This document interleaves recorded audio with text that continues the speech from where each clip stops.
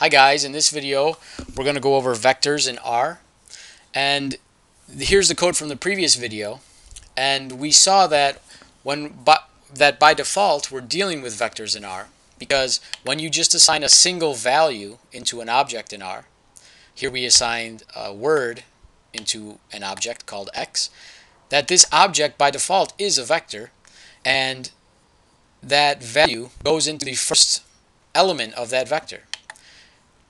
So it wasn't really clear when we began the last video that we're dealing with vectors in R, but when we started printing out stuff, we saw this 1 in square brackets, and that tells us that, okay, here we assign the complex number to x. X is a vector by default, and the first element in that vector is the value we assign to it. Now what we want to do is add more elements to our vector, and here in this vectors.r file, we're going to do that by using this C function.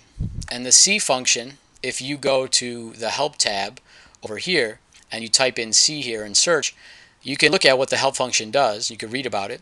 Look at the basic description. It says this generic function this is a generic function which combines its argument. All it's doing is combining values into a vector or list. In our case, it's going to be a vector. So when you pass in arguments to this C function, here's the C function, and here's open parentheses, close parentheses. In between, whatever you put separated by a comma is going to be combined into a vector. And one thing to note is that when you use vectors, all the elements need to be the same data type. So here, if I want to create a character vector, I want to pass in two characters. One is a word called hello, the other is a word called hi. And then I'm going to assign that to the object x and print it out. And then if you only want to print the first element in the vector, you can use the square brackets notation that we're familiar with. We've seen that before, to print the first element. So I'll put a comment here.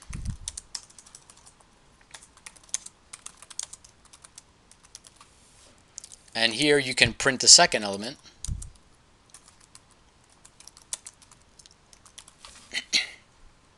So if I run these 4 lines of code, look what happened. It assigns hello and hi into x as a vector. And here it printed out x. And when you print, by default, it prints from left to right the entire vector. And it starts at the first element of the vector. So here's hello, and it says this is the first element. And then it continues to print the other elements out here. Here's the second element, here's the third element. And it'll continue printing all the way over until it goes to the next line, and then you'll see the index of whatever's at the next line. So in this case, we only have 2 elements, so it doesn't go over lines. So you can see here's the entire vector. And if you want to print the first element, you just do x square brackets 1, and there's it printed out the first element, which is the word hello, and here it printed out the second. It printed out the second element in the vector x, which is the word hi. But notice when you print, it still has this 1 square brackets, which is telling you the output itself is a vector of length 1. Okay? So even though this says x2, don't be confused by this 1 here. This 1 is just saying, you know, what is the length of this? Well, actually, it's saying, you know, the output is a vector, and this is the first element in that vector. So you could see, always when you have output, you're going to have these 1 in square brackets, and it's going to tell you that that's the first element in the vector.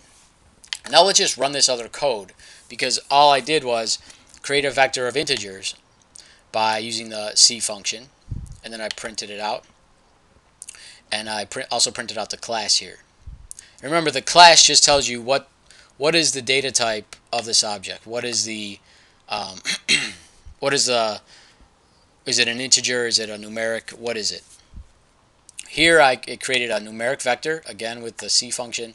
Here I created a logical vector. Notice always when you use logical values like true or false, they have to be in capital letters. And here I created a complex vector using the C function. Very simple and straightforward.